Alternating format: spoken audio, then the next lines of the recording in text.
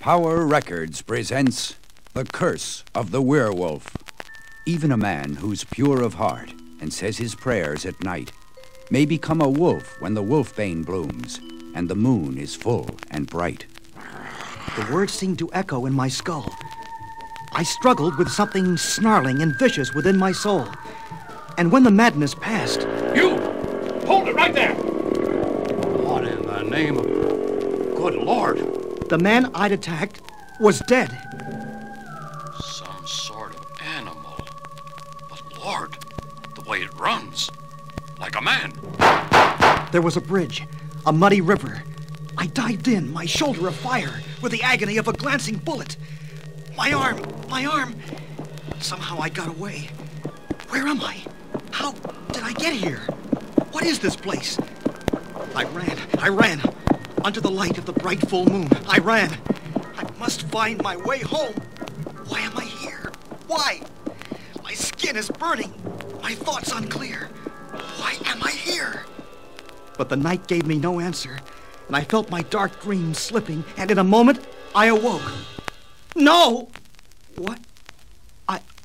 I'm home again. That dream. Each time I have it, the dream grows worse. It almost seemed real. Today, I'm a full-fledged 18 years old. My arm was slashed, just as it had been cut in the dream by a policeman's bullet. Suddenly, it all came flooding back. That dream. Was it a dream? Lord, what if it was real? Jack, it's almost time for breakfast. Yeah, I know, Mom. I guess I don't feel very hungry. Maybe I'll just rest in my room today and think. I had plenty to think about. I didn't know what was bothering me exactly. When evening came, I headed for a lonely stretch of beach. I felt myself fall forward. My vision blurred, and when it cleared, I saw a thing that made me scream. My hand! And in the sudden brilliance of unclouded moonlight, in the reflection of a muddy pool, I saw him for the first time. And I knew!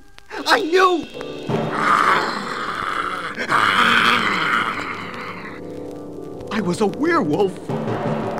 I have no way of knowing how I spent those hours before dawn. I must have wandered until the beast who was myself died. When morning came...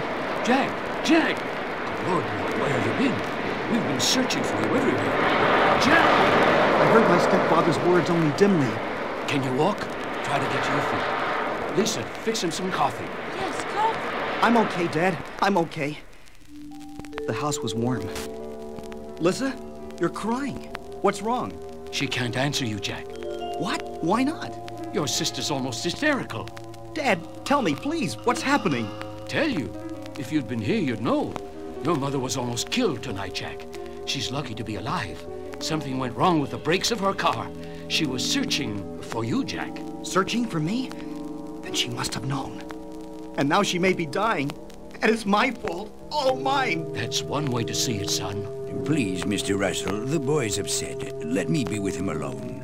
I wish I could have said something to Dr. Allen. You're mighty tense, lad. You can't blame yourself, you know. I can't? Just watch me, Doc. He gave me a shot. Something to relax me, he said. Just as he was leaving, I heard the phone. Yes, this is Mr. Russell. Unchanged? Yes, I see. But if Mrs. Russell should awaken, please tell her we've found Jack. And then it all faded, melting into black. And when I woke, it was mid-afternoon. Mom! Lord, how could I sleep while she... I'd better get down to the hospital, find out how she is. Mrs. Russell? Sorry, son, she's on the critical list. That means no one can see her. No one. Sure, thanks. Somehow I've got to find out where she is. The doctor over there, talking about Mom. That must be her room. I'll just wait, and then... Lord! Jack? Is it you? Yeah, Mom. It's me, the professional prodigal son. What's this? Please, try a smile for Mom. Sure, Mom. Jack, stop feeling so sorry for yourself. Your father would be ashamed. But You never knew what kind of a man he really was. Mom. Don't stop me, Jack. I won't be stopped. This is a part of your heritage I always ignored, pretended didn't exist. But now, I'm dying, and you have to be told. Come on, Mom, don't say that. You live longer than me. Jack, you don't understand. I've done you a terrible wrong. I've given you a curse. One that will live with you forever. A curse? I don't understand. How could you? Your father was a fine man. A man I met in a small Baltic state while just a student on a holiday abroad. A man I married and bore a son. Ah, Jacob, you're a big lad, eh? Big like your father, bright like your mother. Those first 2 years were idyllic. Yet even then I could sense some dark secret that stood between us, a secret that blossomed like some wicked fruit once a month, when he would lock himself in the single musty tower and remain there for 3 days and 3 nights. He told me he studied his books on those nights, and for 2 years I tried to believe him, until that night of the storm, when a bolt of lightning tore out the tower's side. Later that same night, in the village below, the village carpenter made his way homeward through the street. No! But he never made it home again. Aye, my lady. We need the Baron's aid, we do. Everybody knows he's the most educated man in all the land. Why, he's upstairs in the tower. This way, gentlemen.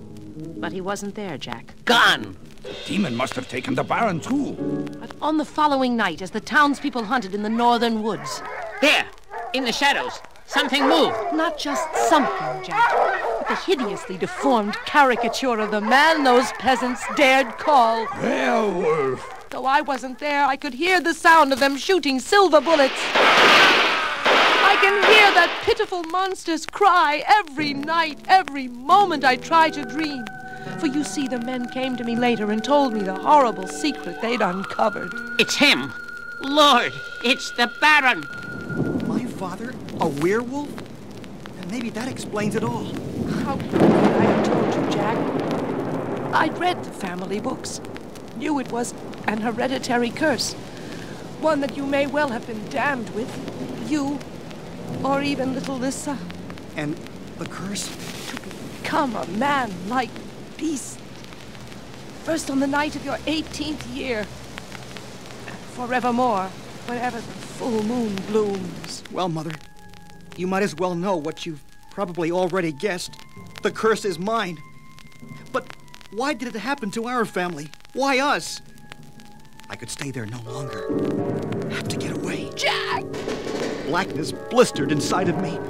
All I could see was the moon. The moon. Something boiled up within me. An unearthly force tore my mind apart. I was changing into a werewolf once more. As my human mind slipped away, I felt the horror. A horror I would have to live with my whole life. Unless I could find out what had caused the curse. Perhaps then there would be a way out.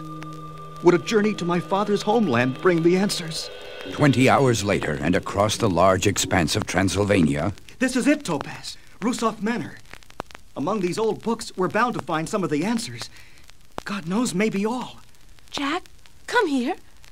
I think I've found it. Yes. This is exactly what I've been searching for, Topaz. Here, read this. How my great-great-great-grandfather became the werewolf. It began in 1795. That's a long time ago. Into the night, I read the diary. Words penned by the first member of my family to be stricken by the curse. How I survived this past week, I shall never know. It began. But I now fear the coming of each night. Each full moon for the horrors that it brings me. It began 1 week before, and when it shall end, I fear I will never know. Baron Rusov, I am sorry, but your wife, she's been slain by the vampire. Louisa killed? By Dracula? He threatened if I did not kneel to his power that I would suffer. I must slay him. Gustav, lay my wife to rest. I have work that must be done. I go to kill the demon. Castle Dracula was unguarded, for there were none in the village below who would have dared venture towards it save I. And so, making my entrance to the fiend's underground chambers was done with ease. You sleep in comfort, do you, Dracula?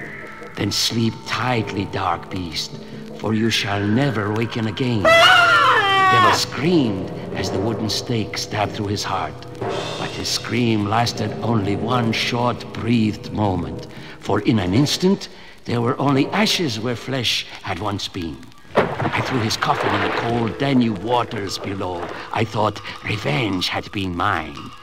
Then I heard a muffled sound, a cry, and heaven help my foolish curiosity, I turned to its source. There was a door sealed with a wooden beam, and idiot that I was, I opened it to find a girl? Who are you, lass? And why are you imprisoned in this living hell? I am called Lydia, sir.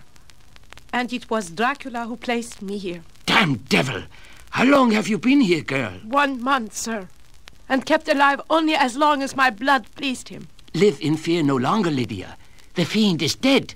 We walked beneath the moon and I talked, but my conversation was the last thing she cared about, for as the full silvered moon loomed above us, I heard a fierce, slavering growl, a wail from a being, neither human nor animal. And when I turned towards it, I saw the face of my death. Her claws glistened in the moonlight, but it was her eyes that transfixed and paralyzed me as my murderer sank her fangs into my neck. And from that moment on, I was cursed. And for the next 2 nights, beneath the rising full moon, I became a mindless, rampaging werewolf. There's more to read, but not now. But why did Dracula keep a werewolf locked away? What could he fear from it? The diary said Dracula could not control the beast as he was able to control others. That there was something about her that made her impervious to his commands. Which probably means that Dracula's command won't affect me, and that I'll be the one who'll be able to stop him. Maybe that's it, Topaz.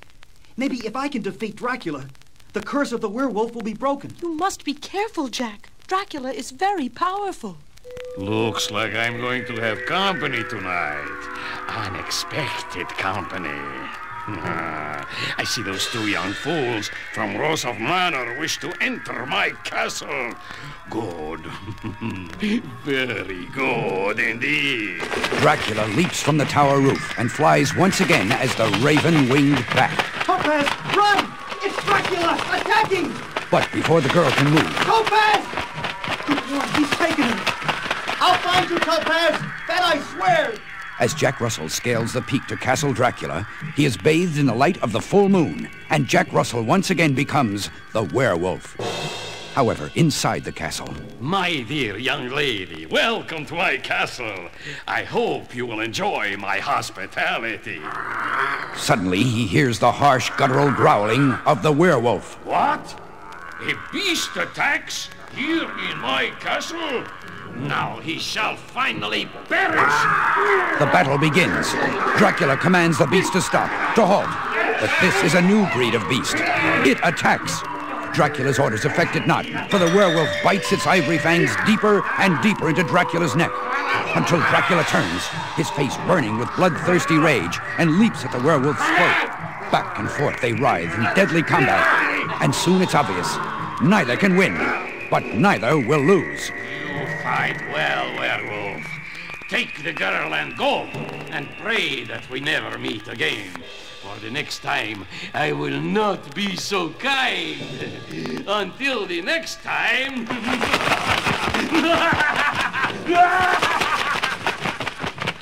With that, the bat that once was Dracula rises into the night, and the curse of the werewolf remains bloodied, but unbroken.